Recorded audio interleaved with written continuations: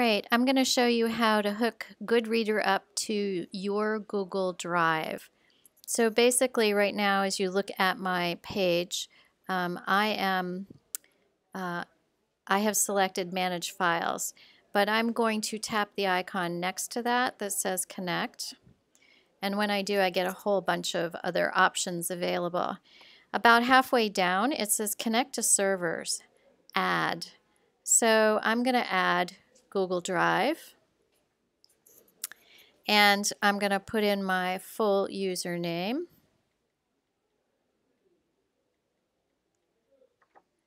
And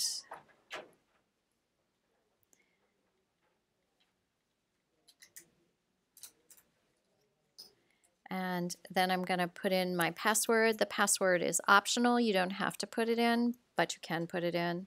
And then I'm going to say add. Now you can see I have two different accounts added there. I added this one just for demonstration purposes, but that's how you actually hook up your Google Drive, and then you'll be ready to grab documents from there to put into Goodreader and annotate.